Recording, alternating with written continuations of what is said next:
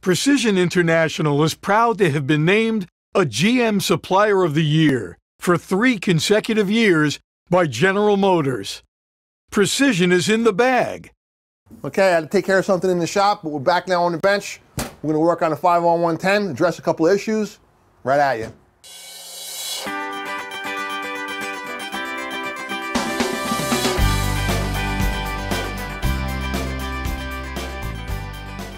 Today we're going to address an issue that can be both troublesome and very expensive if not handled correctly when servicing the 5R110 series of transmissions.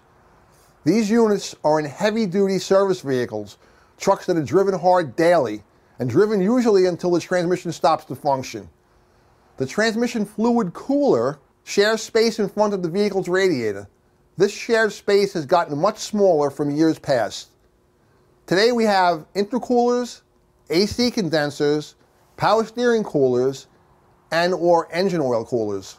This shared space and diminished airflow can adversely affect transmission temperature, which can cause transmission venting issues. An easy way now to check transmission fluid temperature is with a laser-activated temp sensor. These are very accurate and can monitor fluid temperature both going in and out of the transmission cooler.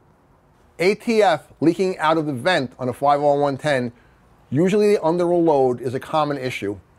A couple of burps of ATF onto a red-hot exhaust pipe will make a cloud of white smoke. If enough fluid burps out of the unit, the transmission will manifest driving concerns. Fluid level is critical in a 5R110. You do not want to have the transmission over full. Always check a 5R110 transmission fluid with the vehicle on level ground, and always let the vehicle idle for at least 10 minutes prior to checking the transmission fluid so everything is settled out perfectly. We can't have this transmission over full. As little as a half a quart will cause a problem. When we come back, we will show you steps you can take to avoid venting 5R110.